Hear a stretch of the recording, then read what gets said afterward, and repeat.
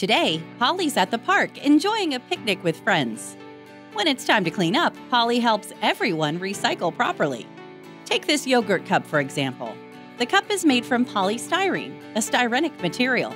You'll find styrenics in many products you use every day, spanning across multiple industries: automotive, electronics, household, construction, healthcare, packaging, toys, sports, and more. Styrenic materials are incredibly versatile in their use for many different applications.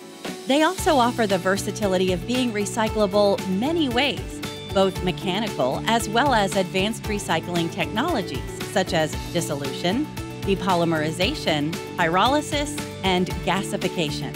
As Polly drops the cup in the recycling bin, he wonders, just how do styrenic materials get recycled anyway?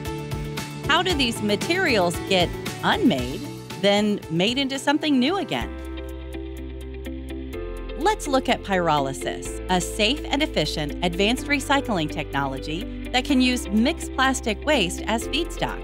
Pyrolysis is a thermal cracking process that takes used polymer materials, including styrenics, and converts them to an oil, which is further purified by removing contaminants. At high temperatures, the long-chain polymer molecules break into smaller molecules. This is called cracking of the polymer chains. The smaller molecules are of various lengths, and most of them are liquid at ambient temperature, resulting in the pyrolysis oil.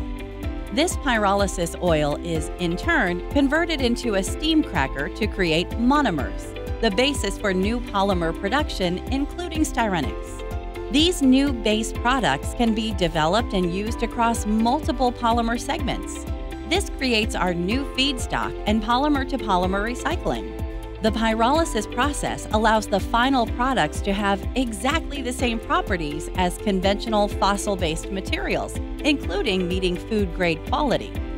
Bonus, unlike in mechanical recycling, the post-consumer plastic waste doesn't have to be perfectly clean to be recycled.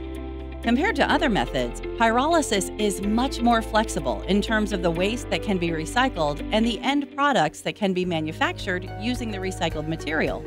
Unfortunately, people confuse pyrolysis and incineration. Pyrolysis is not incineration. Pyrolysis heats the post-consumer waste in complete absence of oxygen. This process is close to self-sustaining, as the combustion of the byproducts provides the energy needed to drive the reaction. Pyrolysis can increase plastic recycling rates compared to incineration. Pyrolysis is less polluting and eliminates toxicity concerns by not emitting toxins into the air. What's more, pyrolysis yields char, pyrolysis oil, and syngas that are valuable raw materials. That yogurt cup that Polly recycled at the park can now be remade into not only another yogurt cup, but also a toy, a bicycle helmet, parts for a car, or a phone. So many possibilities. Learn more about INEOS Styrolution Eco Materials, our family of sustainable styrenics materials made from recycled post-consumer plastic waste and materials based on renewable feedstock.